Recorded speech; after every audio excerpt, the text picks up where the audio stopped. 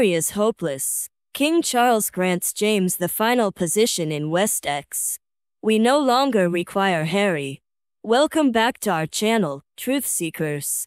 Today, we'll be delving further into the intriguing lives of Prince Harry and Meghan Markle.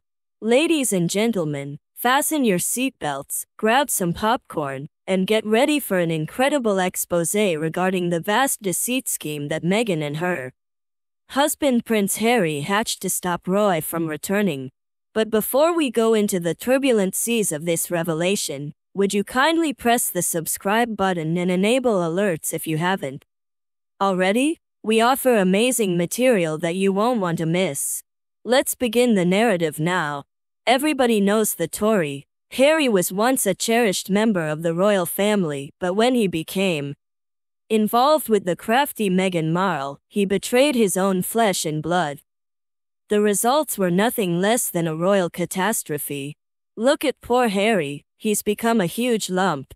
King Charles saw through their ruse and, filled with remorse for the awful decisions he had made, gave Harry's cousin James Wessex the last Sussex's position.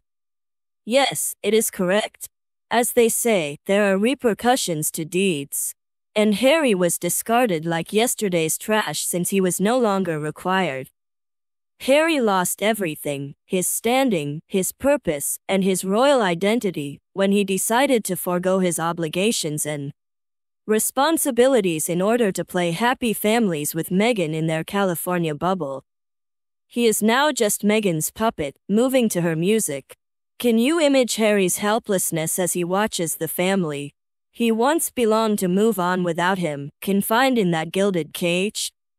What's truly outrageous is that Harry and Meghan have the audacity to play the victims, acting as if they're the ones being treated poorly. They made their bed and now they have to lie in it, and let me tell you that bed has been looking very uncomfortable lately. King Charles is commenting on his vision of a slimmed-down monarchy, and Harry was not invited to that party. Let's not forget Meghan's role in all of this. She was a master manipulator. Plain and simple, perhaps he is regretting every choice he has made and every bridge he has burnt, and the worst thing is that once something is gone, it's impossible to get back. Harry will be replaced by a new generation of royals, including his cousin James Wessex. According to King Charles, who has made it obvious that Harry is no longer required. And that's it for now, people. Due to his decision to heed the seductive Meghan Markle's whispers, the once loved Prince Harry has become a puppet and a shell of the man he once was. It serves as a sobering warning that not everything is always better on the other side.